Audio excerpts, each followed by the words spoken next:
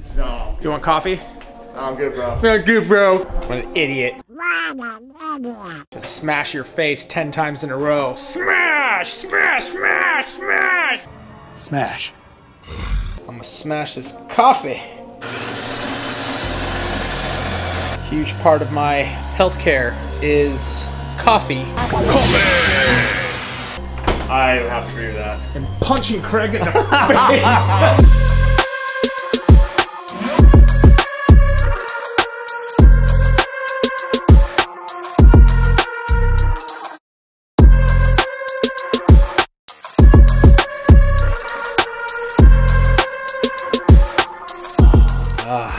Greg wishes he had a cup with his name on it. I'm just cooler. Ow! All right, bro. This nail topic, when it comes to nail shaping, this is an area where, like, when I know your nails, bro. Like, I see your nails and they're like, wow. Like, your shaping is so on point, it's ridiculous.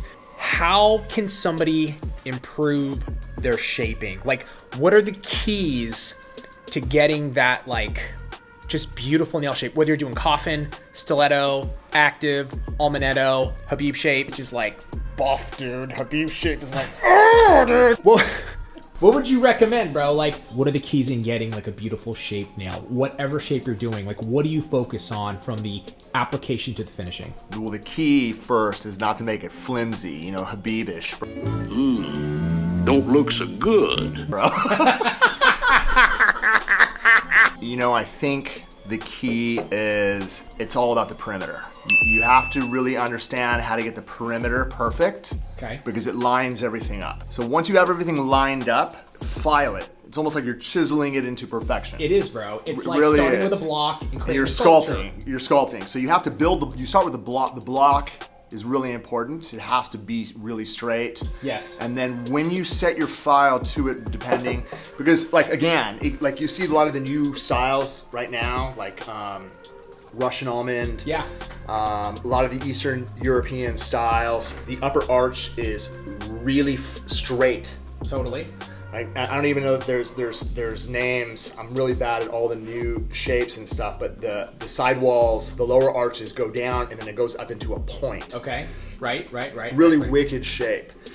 Same exact thing. You have to build that block high enough so that when you file it, it has that edge. Let's go even back to basics. It's about the form too. Like, you have to be able to set the form up straight, build it, that block, so that when you shape it with your hand file, it sets it up for perfection at the final detailing, which is hand filing it, electric filing, all of it to take it apart. When we post form videos, bro, they do really, really well. Simple, basic, like how to attach a form on, they do really well. Totally understand why people struggle with it. So that's a huge key, is getting it on straight. But then you talk about getting the perimeters. What can you do to ensure that your perimeters are, like, let's just talk a straight nail. How can somebody dial that in? You have to look at the client profile. So when you put the form on, check, you want to make sure they're straight. You have to turn the hand and look this way. Got it. Right, that's how you're gonna know your form is on, because the knuckle, right, could be straight and the tip of the finger goes off to the side. So if the tip of the finger goes off to the side and you put the form on, that nail's going. This nail's going off to the side. You have to match it up to the bottom, so you might have to adjust the form, but you're only gonna be able to tell when you have client profile. Then obviously all the other functions, getting it tight underneath the free edge. Sometimes you have to cut it because of the shapes. So you have to understand form application. Yeah. Okay, now if you're doing a tip, it's the same exact thing. If you glue it on and you look and it's pointing off to the side, the good news is it's glue, so you can take it off quick. Right. Right, like that's like without like thrashing the natural nail. So let's say form on straight, check.